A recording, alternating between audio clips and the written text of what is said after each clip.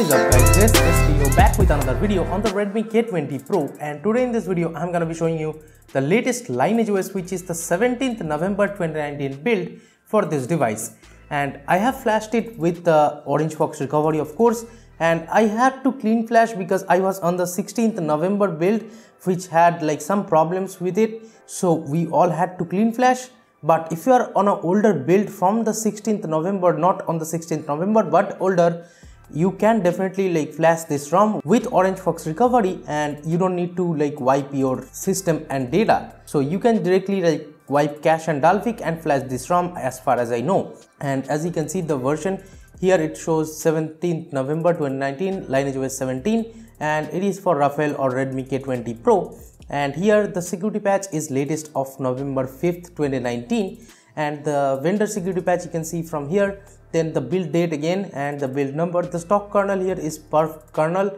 Let me go back quickly, and I'm not sure if this like system updater actually works, but this updater is there, so if you are willing to use it you can, I think. And in the gestures we have the system navigation gesture of the like Android 10 gesture. Simply it is working flawlessly, no issues whatsoever. Let me go back, and for the customizations you have to go to this like status bar option. We have the quick pull down option.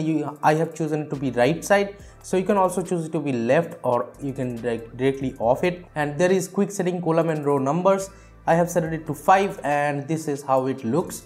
You can add a bunch of quick toggles from here too. As you can see, there is ambient display, hotspot, etc. options if you are like into those.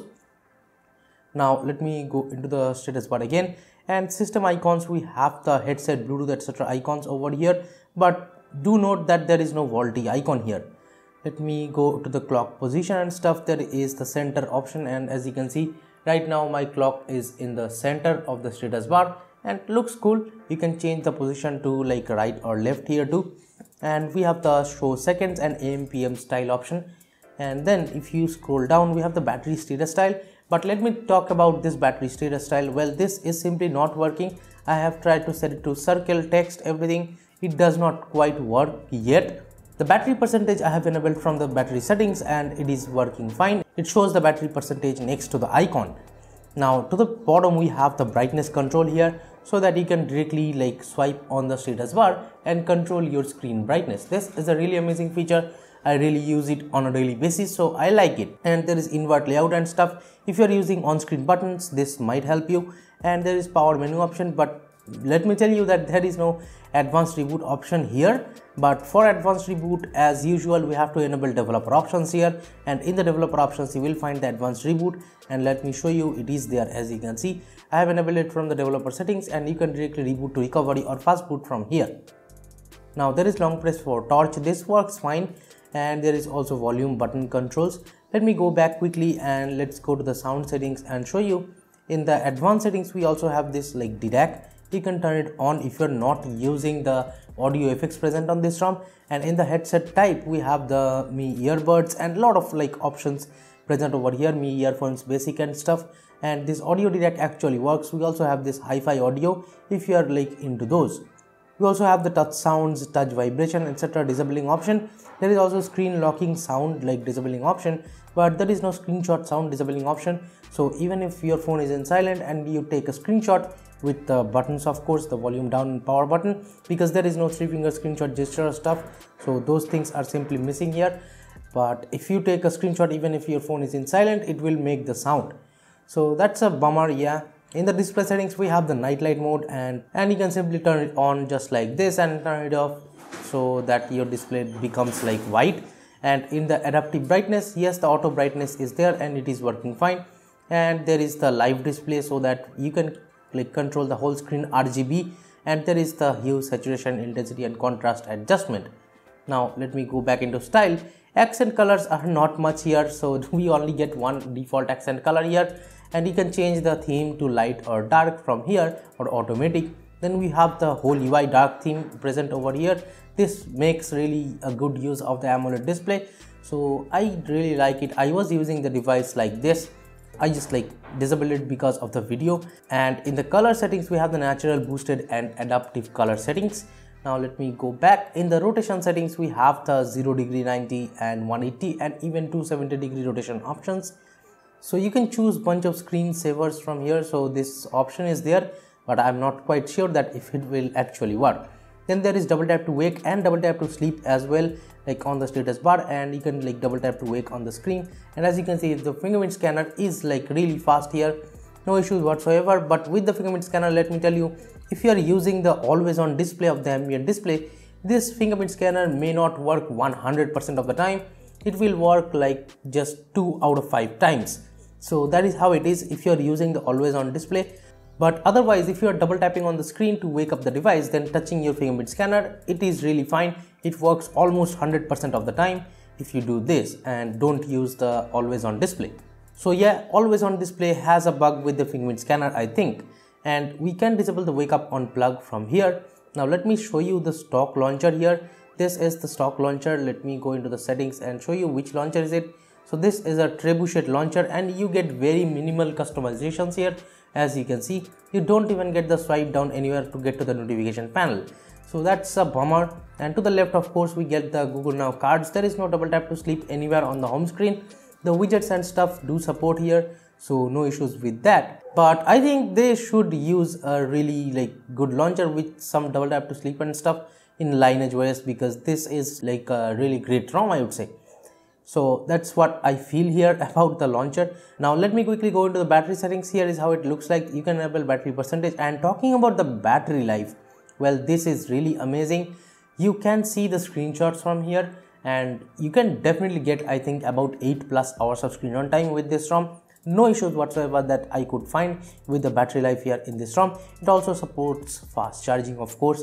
Now let's talk about some more things. Well, I'll recommend you guys clean flashing this ROM. Yes, but like while you are flashing, just flash the ROM file, the bitgapps file, then flash the fcrypt disabler if you are decrypted. If you don't flash that, like, you are gonna get encrypted. So if you're fine with encryption and entering password every time you go back to your TWRP recovery, that is fine for you. Now let's talk about the cameras. Well, the stock camera here is a Snapdragon camera, the older one, so I'm not quite using it. I have also flashed this ANX camera version 158, and with this, like, everything is working fine here. As you can see, all the lenses are working fine with this ANX camera. I do not see any issues. Even videos and stuff do work fine, and slow motion and stuff, 960 fps slow mo is there, so no issues whatsoever with this ANX camera. Now talking about Gcam 7, well, I would say I have tried this like new Gcam. If you have not seen this like Yornix Gcam video, here is a card for you on this corner, and you can watch that video to know about this Gcam more. You have all the lens support. You can choose it to be wide angle or stuff, and you even can shoot night sight pictures with all the lenses. So that is really good with this Gcam. And if you are using any older Gcam, yes, they work fine here too. This is the older Gcam. Let me show you the settings. No, not here. It says we are hiring, and in the about section, as you can see, you can use this Gcam if you want to, the older one. So yeah, I don't have any complaints regarding Gcam in this ROM. The older Gcam was not working on the 16th November build of the LineageOS 17 suddenly, so I got scared, and when I updated on the 17th November, like when I clean flashed the 17th November build, I see the Gcam, like older and the newer as well, is working fine, so no issues whatsoever with that. Now let's talk about the DRM info. The DRM info shows as level 1 here, so not a problem. You can definitely stream Netflix and Amazon Prime videos in 1080p, I guess. And here the Google Pay is not working right out of the box, but you can get it to work by like disabling phone and SMS app permission from the Google Play services. I have did that, and right now my Google Pay is working fine. And here the widgets and stuff is working fine, of course. Now let me open PUBG and show you guys in which settings you can play PUBG on this ROM. And here is the Antutu score of this ROM. And by the way, the volume panel and stuff looks like this. You can expand this volume panel like this and control the media, call, ring and alarm volume from here. So in terms of PUBG graphics, I would say we get the highest settings possible here. We have the HDR and extreme settings, so not a problem with the like PUBG graphic settings here. You can definitely play really smooth PUBG, and if you're a gamer, I can definitely like recommend you guys flashing this ROM on top of anything because it has great battery life too. Let me quickly show you the RAM management and app speeds here. Let's open Chrome, then this DRM info app, Facebook, Twitter, Play Store, YouTube, and even background play for YouTube is working fine here. I have the YouTube premium account and it is working fine. Now let's open Spotify and now open all the apps from memory again.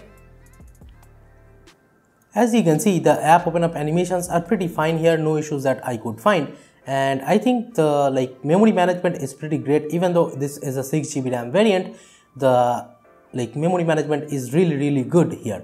And the animations, you can see it is flawless, no issues whatsoever. The Snapdragon 855 is handling the apps pretty well here.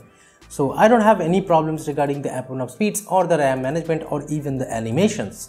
And with the front camera, I would say the notification LED and stuff is working fine here, so that is not a problem at all here. Do I recommend you flashing this ROM? Well, I would say yes, because even the call recorder and stuff is there in the in-call UI, the default in-call UI, and VoLTE calls are working fine. Although I have had some issues, but with the mic and stuff, the other party could not hear my voice. But when I restarted, it became fine. After a reboot, everything was fine. Even the mic and stuff was working with calling and stuff. The other party did not have problem anymore. So I do recommend you guys flashing this ROM right now if you want to try any Android 10 stock Android based ROM and with some little bit of customizations, then definitely this is quite a recommendation from me at least. So let me know in the comments, what do you guys think? I think this is a really fast experience, fast and snappy, and everything works just flawlessly here. Buttery smooth UI and stock Android and customizations. What do you want more? Even though this is an unofficial ROM, I think this is a pretty great ROM right now to try. And by the way, you need the MIUI 11 firmware if you are flashing this ROM. Otherwise you cannot use this ROM or you may have some problems. So do flash the MIUI 11 firmware too. The MIUI 11.0.1 Android Q based firmware, you have to be on that to flash this ROM. Do make sure you are on that. So thank you so much for watching this video guys. Give it a thumbs up if you liked it. Subscribe to the channel down there if you have not yet. This is Tiro from KD and Dek signing off for today, and I'll be catching you guys in the next one. Bye bye now.